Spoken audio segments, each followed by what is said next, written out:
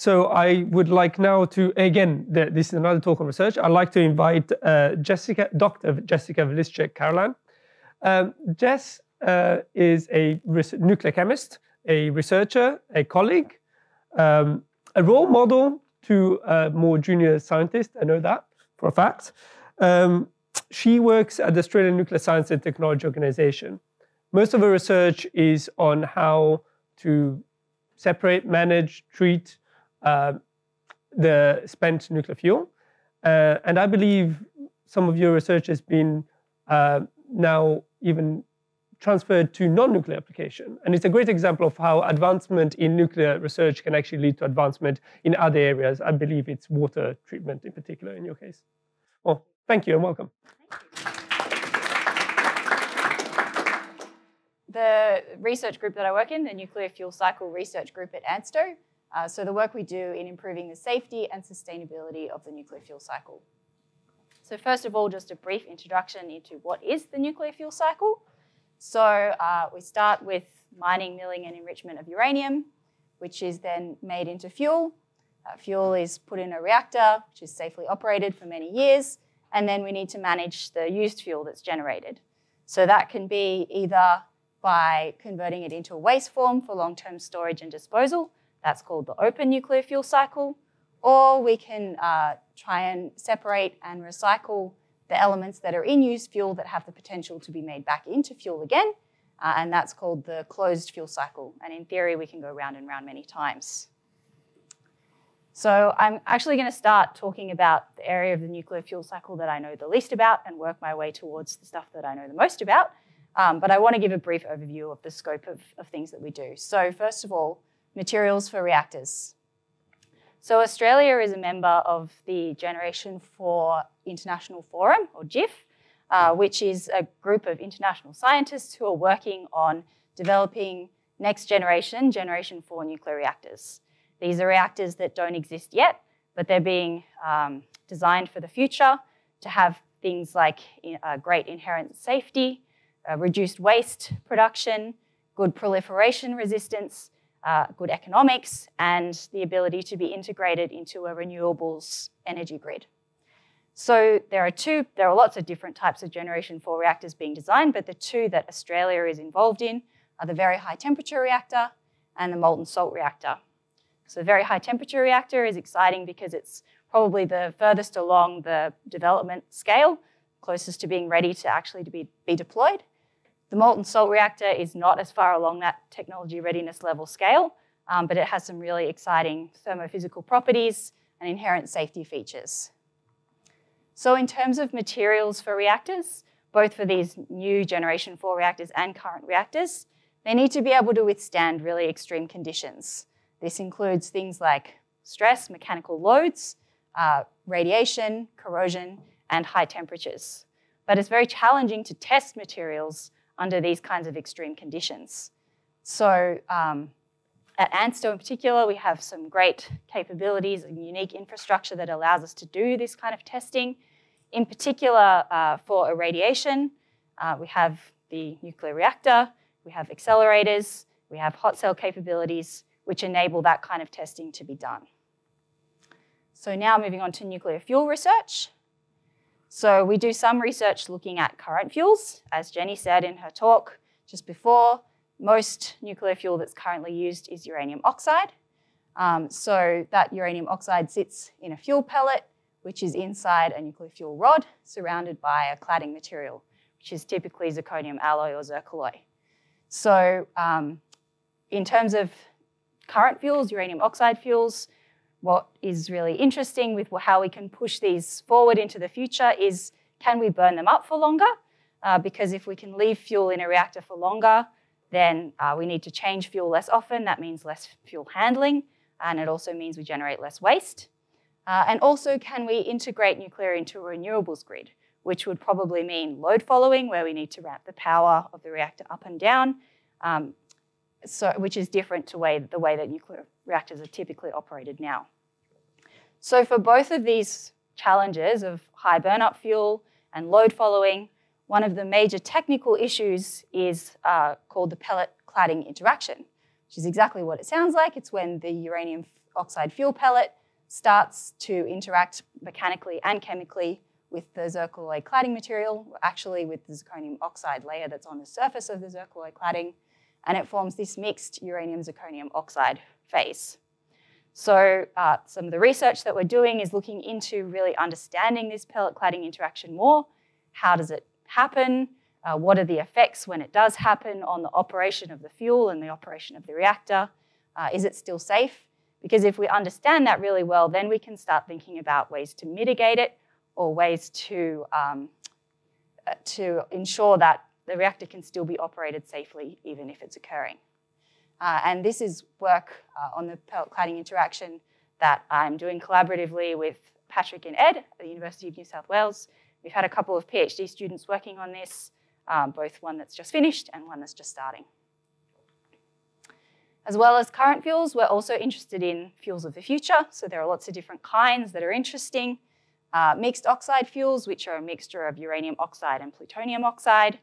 The exciting thing about this is that it uses recycled plutonium. So material that is otherwise considered a waste, we can instead put it back into fuel and make it into a resource.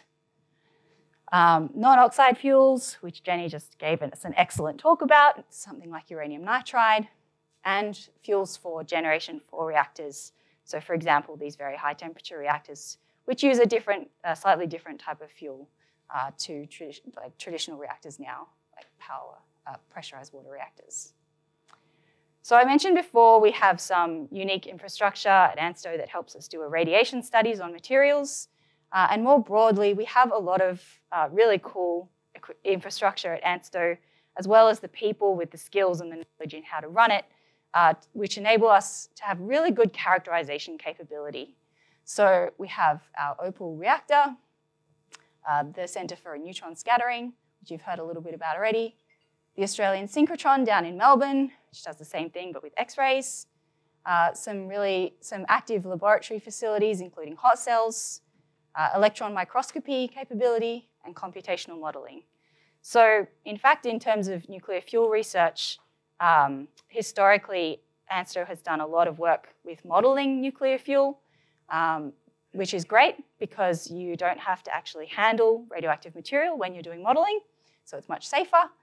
But we're now interested in really trying to develop more of a capability in synthesis and characterization of nuclear fuel materials. This is, I guess, why I've become more involved in research in nuclear fuel, because I'm a chemist. I like hanging out in a lab, making things, and then understanding what it is that I've made. And this is actually really important because one, you need experiments to validate modeling, and two, we're creating a sovereign capability for Australia. So the future of nuclear in Australia means that we want to have the capability to make and understand nuclear fuel. So moving on now, finally, to used fuel, or otherwise known as nuclear waste. So as I said, we've got two options for how to deal with that. There are advantages and disadvantages, of course, to the open and closed fuel cycles. One of the advantages of the open fuel cycle is at the moment it's cheaper to get uranium out of the ground than it is to get it out of used fuel. You also have to handle the used fuel less if you simply convert it into waste form for long-term storage and disposal. The advantages, on the other hand, of recycling are that the waste that you end up with is a lot less hazardous. There's less of it. You have a smaller volume of waste. It lasts a lot shorter time, hundreds of years instead of hundreds of thousands of years, and it's less radiotoxic. I think it's really important for public perception of nuclear to say that we're looking at recycling this. And it's more sustainable, really, because you're actually getting more efficient use out of the energy potential that exists in uranium by using it multiple times. So we do research into both open and closed fuel cycles at ANSTO. So in terms of waste forms, there are different types of waste forms that are good for different types of elements. So ceramic materials are really good for actinide elements like uranium and plutonium, whereas glass waste forms are really good at immobilizing fission products like cesium and strontium. And you can combine these together to make glass ceramics, which are good at immobilizing everything that's in used fuel. And concrete and geopolymers are also interesting for low-level wastes. So this is a picture of synrock technology, which has been developed at ANSTO over decades, which is a powerful technology for ceramics, but also glass and glass ceramics, where you can dramatically reduce the volume of waste for disposal, and also by decreasing the volume, you make the waste form very dense, which makes it very safe for and durable for long-term disposal. And I just want to finish up by talking about the closed fuel cycle research and actinide recycling, which is an area particularly close to my heart, as Patrick said. So there is actually already a commercial process for reprocessing uranium and plutonium from used nuclear fuel. It's done in countries like France and Japan. This is, all the actinide elements in the periodic table. So yeah, uranium and plutonium, there's an established process. Of course, there's always work in research to improve. But the real next big challenge in terms of closing the fuel cycle is, can we recycle these other actinide elements in purple, neptunium, americium, and curium? So there's no known established process for separation and recycling of these from used nuclear fuel because it's a lot more challenging, of course. So I'm interested in trying to achieve this minor actinide separation and doing this using solid phase materials to separate out the minor actinides. So the materials that we develop for this need to be incredibly stable because they need to be able to withstand very acidic and very high radiation environments. And they also need to be selective because they need to be able to pull out the minor actinides from a solution of used nuclear fuel that has many, many, many, many elements in there. So this would work something like what you can see here. You have your solid phase material in a column. Sorry, I've been neglecting that side of the room, but hopefully you can see what I'm talking about. You'd flow through a solution of the used nuclear fuel, and the minor actinide elements represented in blue are retained by the solid phase material, and everything else can simply go straight through.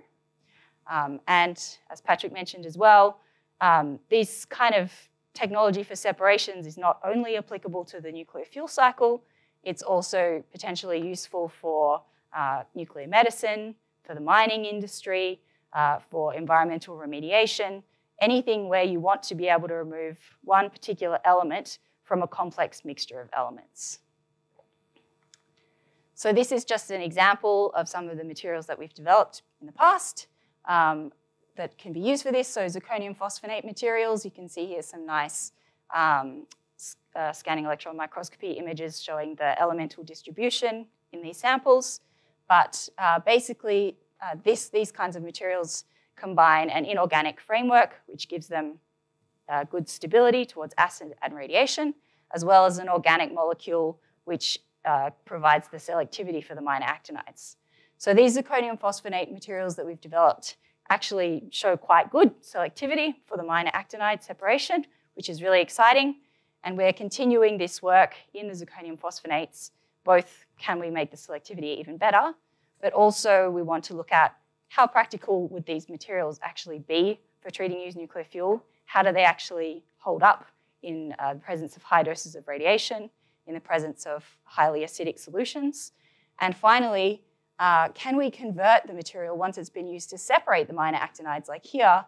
Can we simply thermally or heat treat this material to convert it into a zirconium phosphate ceramic, which is then a fuel material that we can put back into the reactor to burn those minor actinides? So, which would be really exciting because then we'd have a single material that's being used to completely close the loop of the nuclear fuel cycle. So I want to finish by thanking all of my colleagues at ANSTO. I've really represented everyone's research, so I will need to thank the entire team, as well as Patrick and Ed from UNSW and the students that I supervise at the University of New South Wales, as well as a host of international collaborators who also are involved in this work. And thank you for listening.